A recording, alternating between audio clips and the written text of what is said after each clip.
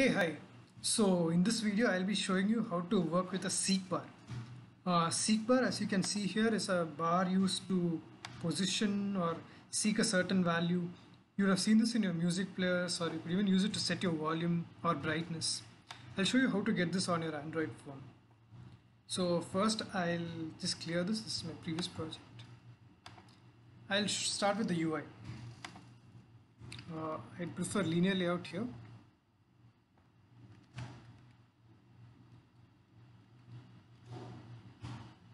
And as usual, gravity to center.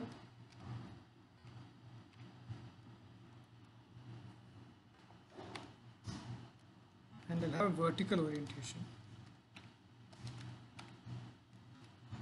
Okay, first I'll create my seekBar itself. Width will be match parent, wrap content. I'll give it an ID.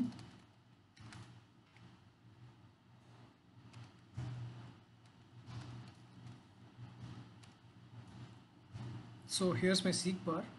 We'll go to the code now.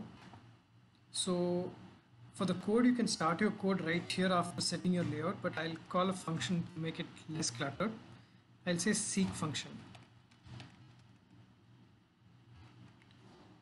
And I'll define it here. seekFunction. First, we need to find our seekBar. So it will be seekBar, seekBar is equal to seekBar again and R.id.seekbar. So I have my seekBar here. Now I need to set a listener. A listener will detect any changes or any movements and then call that whatever is defined inside it. So I'll define my listener. For listener, we need to take our object seekBar dot the first one you see here, set on SeekBar.ChangeListener. Click that. So inside this, we need to create a new seekBar function, new SeekBar.OnSeekBarChange. So this will detect any change in the seekBar's position. Just click it, it will define all the methods. So we have three methods here. The first one is onProgressChanged. So there is a change in your value. Say you moved it from some value to some value. It will return the progress here as an integer. onStartTrackingTouch is when you start moving your seekBar. That is when the user clicks the seekBar. And onStopTrackingTouch is once you're done. So usually the order of execution is first start tracking touch, then you stop tracking touch, and then you fix your progress. So we could even track our touch and stop when we stop touching. So for that, I'll create two more views. I'll create a text view, wrap content. This is to detect our, this is to display our progress. So I'll call it progress. And I have some temporary text here.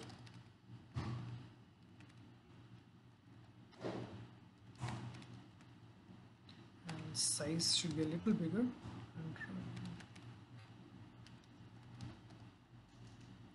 Now I'll have another text view. This is to show your status. Is it moving or have you stopped?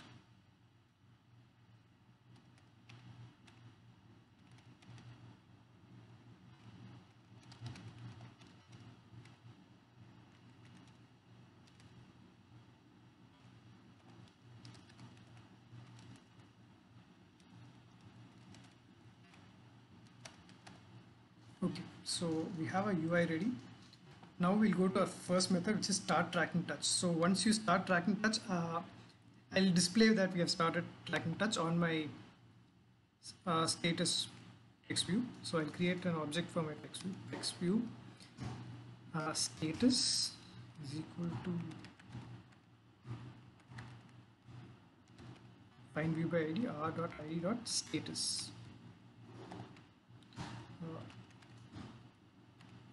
Text view progress. I'm not using the word progress because we'll have progress here. So I'll just create that now itself.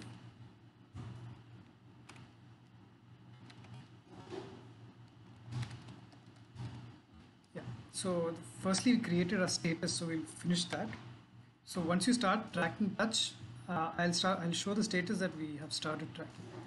So my status dot set text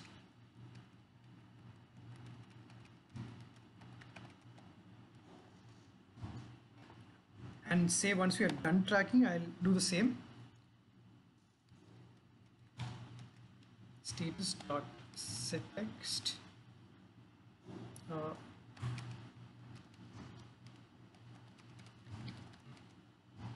Another thing I forgot to tell you is that if you're having any objects being used here, they need to be declared final, or they could be used as global variables. So right now we are inside the function, so we should have final. This automatically did it for me, but it's better you do it yourself.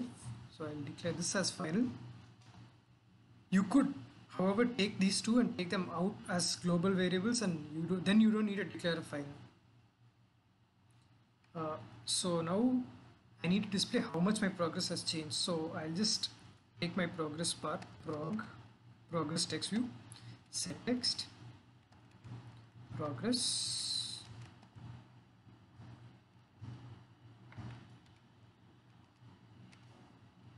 plus progress is what I get as returned value. I think that's it. Now I'll run the code.